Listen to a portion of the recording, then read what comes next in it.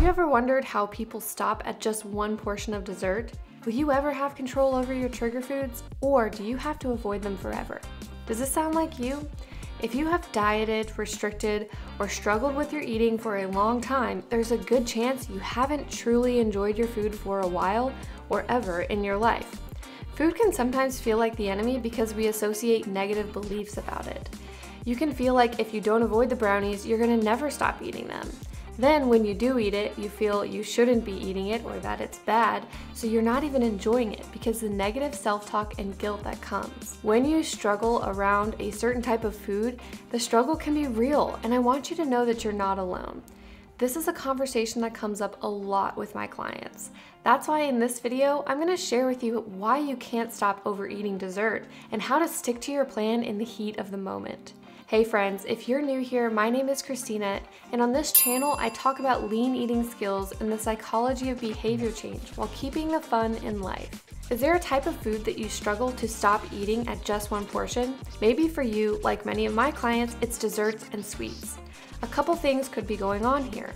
Maybe you have that mindset I mentioned earlier, where you're unintentionally giving food this power over you by calling it bad or forbidden, which is actually making it even more appealing.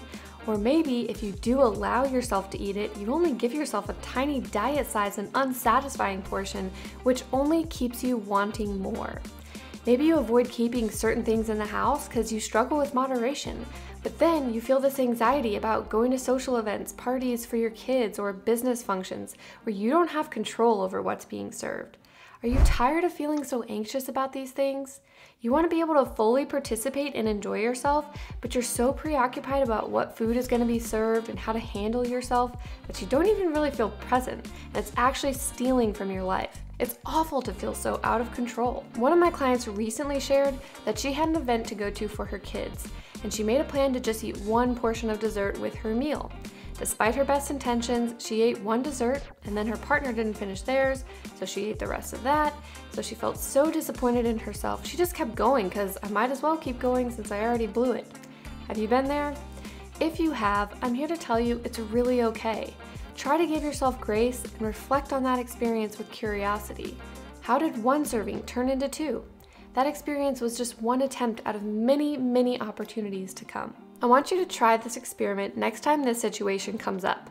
Go in with a plan, but here's the key. You have to give yourself permission to enjoy a satisfying portion of dessert without guilt. When you feel like you can't even have one, that's when you end up with 4 to 5 portions. It will be important to keep your plan in the front of your mind. Next, I want you to scope out the desserts to see which ones look delicious to you. Don't just go for the lowest calorie option if you won't really enjoy it.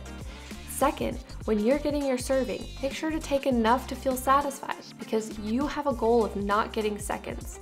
Then remind yourself again when you take a seat. Sit down, taste the food, focus on what you are doing. Remind yourself when you take a bite that your goal is to not get seconds. As you get to the end of your plate, remind yourself again how much you want the success today. And when you get to the point of being done, focus on your breathing. Stay calm and present and tell yourself how proud you'll be to do things differently today. Some of us struggle with the keep going type of eating. Usually, it's from not wanting to end this pleasant moment and to avoid going back to some kind of unpleasant thing. That's why, as a bonus, I like to recommend that you have something else that's also pleasant, ready to transfer to, like a game on your phone or chatting with a friend, or something else that can ease the transition. Also, it can work to remind yourself you'll get to enjoy other things later. This is not your last pleasant experience. And remember, even if you blow it, reflect with curiosity. Tell yourself, I'm learning how to enjoy desserts at social events without overeating. Learn from the experience and know that you're gonna have many other opportunities to try again. At first, progress might look like stopping at 2 desserts before you can stop at 1.